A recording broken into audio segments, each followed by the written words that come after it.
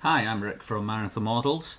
In this video I'm going to cover the setting up and calibration of the Radio and Phantom 2 Vision Plus. I'll also cover changing the Vision Plus from the standard Phantom mode where all the GPS functions etc are all locked down and change it into the Naza mode, and I'll cover some of the basic adjustments and calibrations that you can make. Now, two things to do before you connect your Phantom Vision Plus to the Assistant software and turn it on. The first thing you need to remember to do, although you're not going to fly it, you do need to remove the transit lock and also the lens cap, because this would put the gimbal out of balance when you turn it on. The other thing, as always, as I've covered this many times, is always remove your props. 2 seconds and it's done. Now, to connect the Phantom Vision Plus to your computer, just simply take the supplied USB lead, open up the port, ensure you get it in the right way around, plug it in, and then always remember, turn the model on. 1 push, 2 pushes.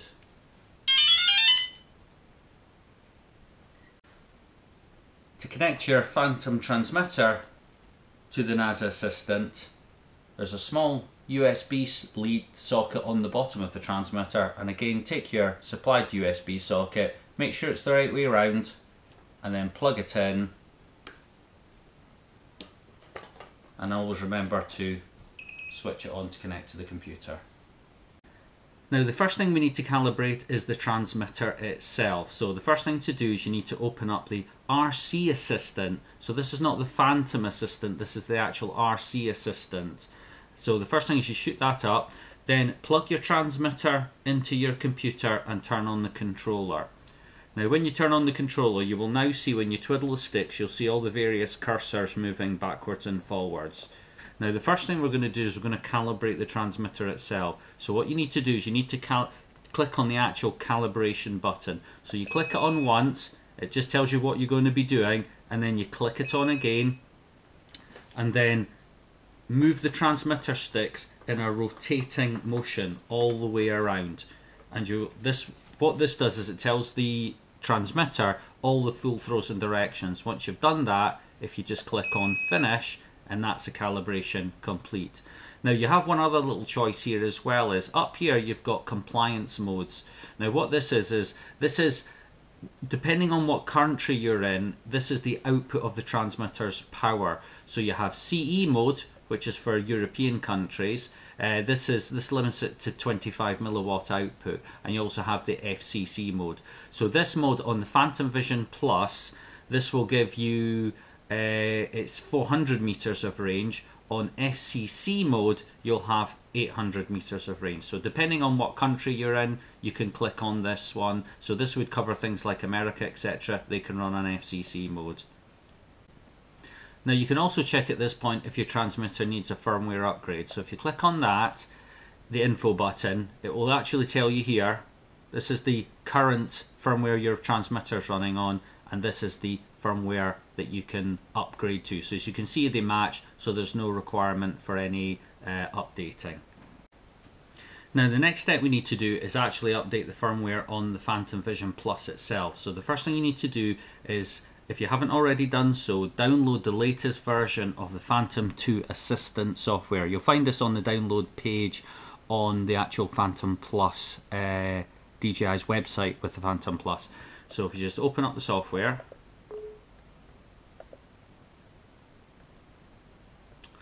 and remember to plug the Phantom in and then turn it on. Now, if there is an update required, which is the case, you have a couple of choices. Basically, what it will do is it will tell you what your current version that you're running on just now. So in the case of this video, the current version at the time was 3, and there is now a 3.2. So it's already opened the window, so you're basically ready to update. So if you just click on the upgrade button, it's just telling you, do you really want to? Yes. Now the model will start bleeping now and flashing all red lights, so it's during the update. Now that it's done, what you need to do to complete that, you need to turn your model off.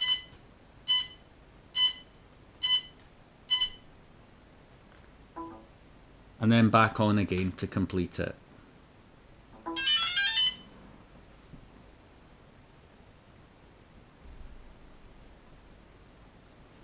Okay, and then we just close that window down.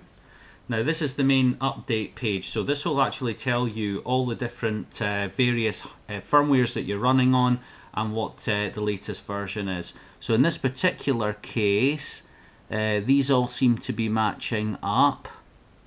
That's matching, that matches, that matches. So in the case of this, actually, there are no further updates to do.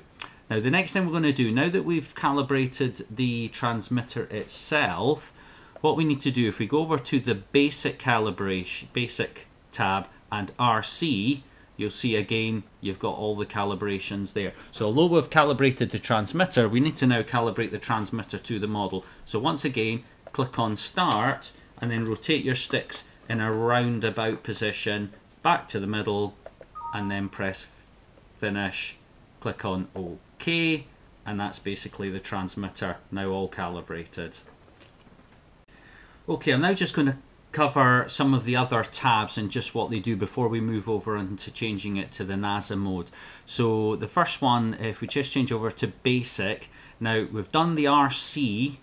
Now the gains, these are basically ways that you can actually change where the way that the model flies. So your basic gains is how well it holds its position when it's in GPS mode, and that's all your various pitch, roll, yaw and vertical.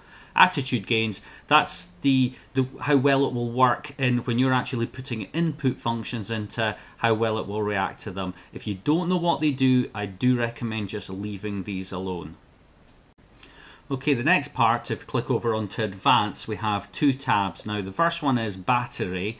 Now this will tell you basically what your battery capacity is, what the current capacity of it is, the percentage of charge that it's got, the percentage of the life left in the battery, and how many times it's actually been cycled. So you can basically figure out how many times you've flown. Now, here you can actually change. Now, these are voltage thresholds. So the first one will be at what point the model will start warning you that the battery is low. And the second one is the critical one. This is the one that will activate the battery failsafe, which basically the model will try and land itself. Now, you can change these to give you longer flight times, but obviously the lower you run these values, the shorter the lifespan the battery is. So once again, if you're unsure, best keep them to where they are, or keep them within these recommended thresholds. Now the next tab is the Limits tab. Now this is Flight Limit tab, so you can actually limit how either far away or how high the model will go. So again, if you're not sure, leave them where they are.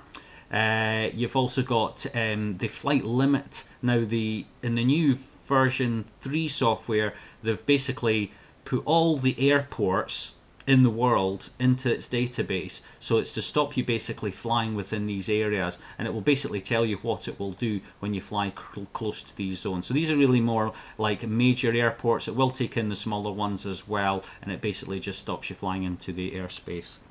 Now the next tab along is Tools. Now this is a very, very handy tool. The most important one is this one. This is the compass information along here. Now these values should either, the first three should roughly be between -300 and +300 value, and the value at the end generally will be from about 1500 to about 1800 value. Now this is basically telling you what condition the compass is in. So sometimes if you've actually got the model sitting indoors and you've got it near a speaker or something, these values can go all to hell. So it's important that they're roughly within, because if they're not and there's nothing affecting them, this is what can cause a lot of flyaway situations or erratic flying. Now you can actually check your compass status by clicking on the compass button. So we clicked on that, it actually says there, no need for calibration. There is actually, if you want to do it anyway, and it can sometimes resolve, like you notice that one value there is just slightly over 300, you can do a basic calibration just by clicking on there. So it's just asking you to keep the model flat, stationary, and don't move it, and then you'll see it calibrating.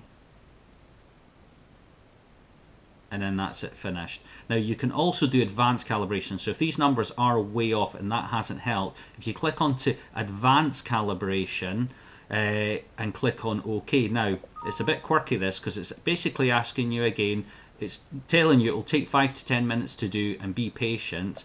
You click on that and then it's basically saying, you know, keep it completely flat and stationary. Click on yes.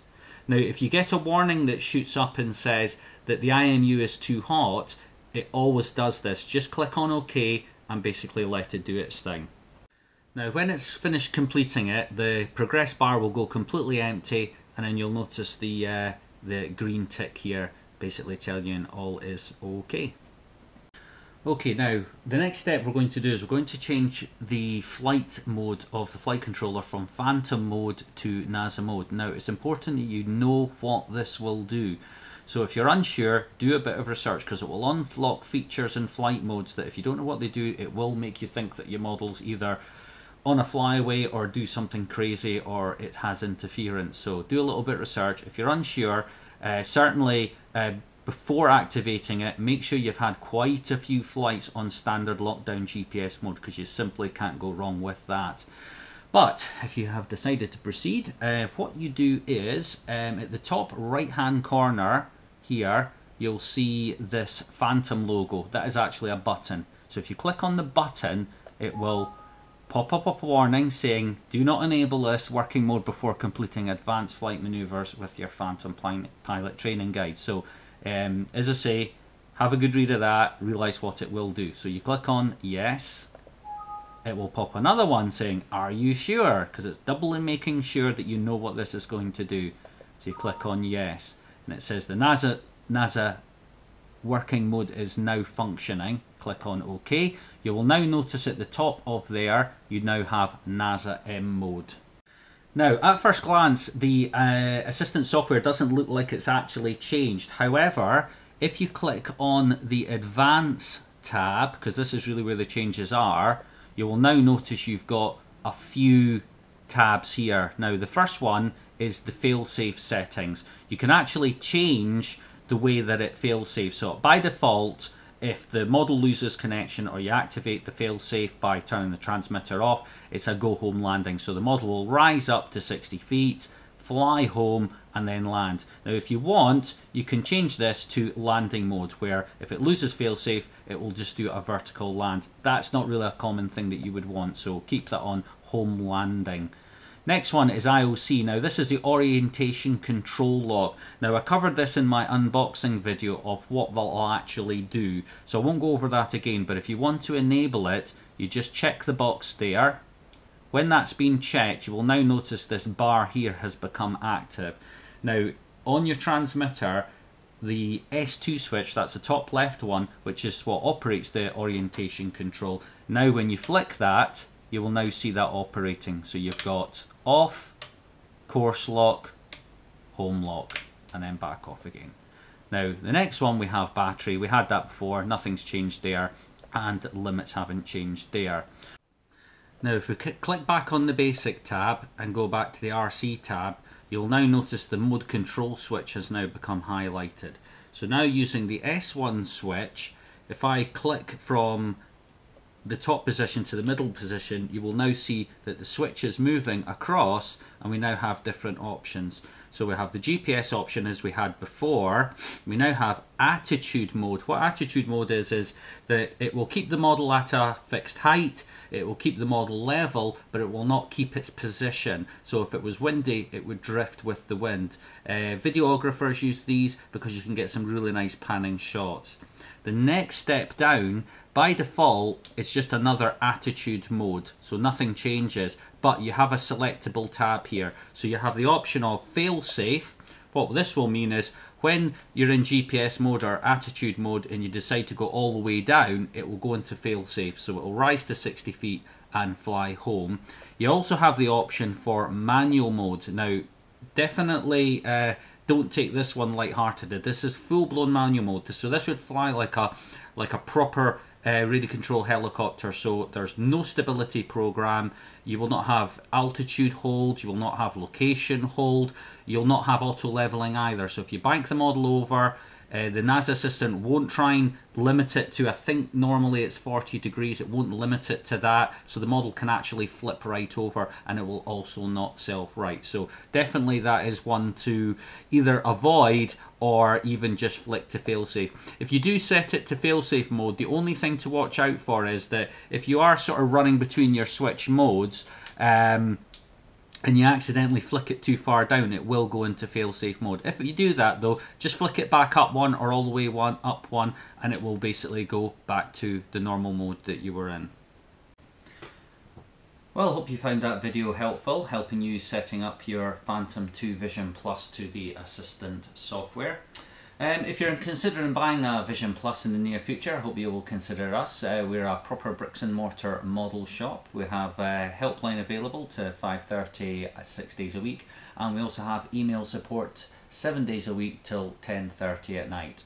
If you liked the video, give it a thumbs up, share it with your friends. If you have any questions, just drop them into the comments box and I'll do my best to answer them, and hopefully you'll subscribe to our YouTube channel, Marionville Multi Rotors, and bid you good night. Bye.